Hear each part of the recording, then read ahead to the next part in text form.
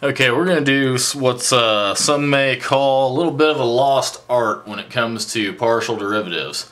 The actual partial derivative actually, and this is, the partial of x, okay, it actually has a difference quotient definition of its derivative, is just like, single variable functions do, okay? So right over here I've crudely sketched a function. Well, I just wrote the equation down.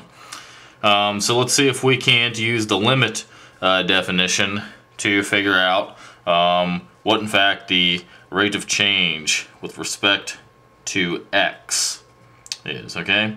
So let's see here. So right off the bat, if we just look at our formula, I mean it's not too different than what we've normally been doing. We just have another variable in there. So all my x's basically become x plus h's.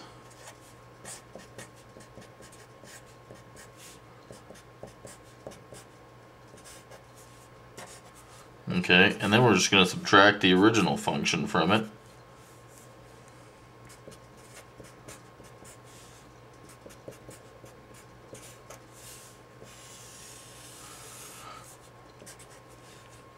Okay, and of course we're going to take the limit as h goes to 0.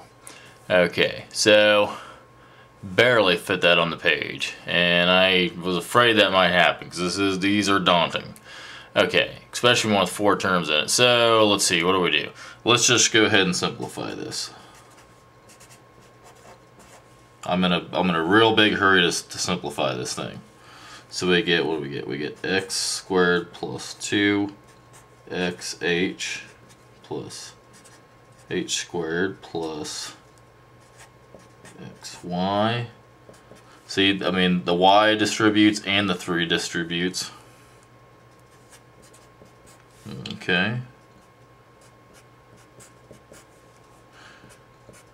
X squared minus 3.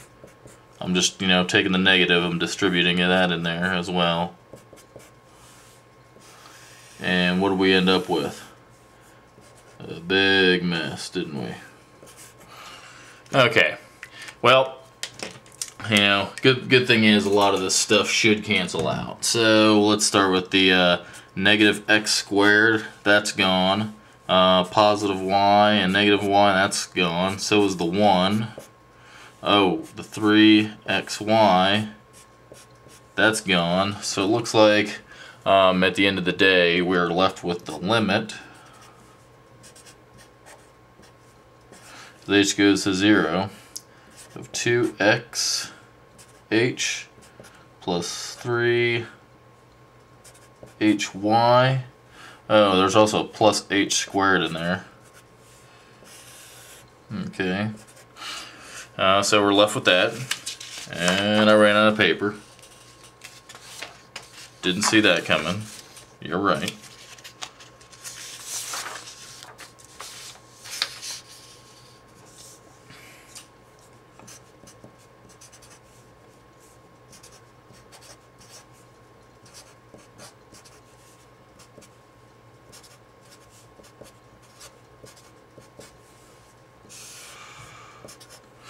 Okay, so here we are, and this is just going to equal the limit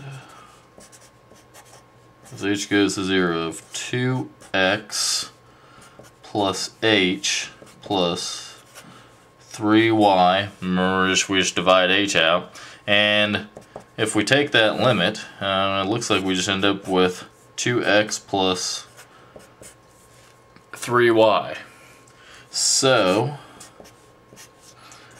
we just did the old grandfather way of calculating the derivative of this function right here.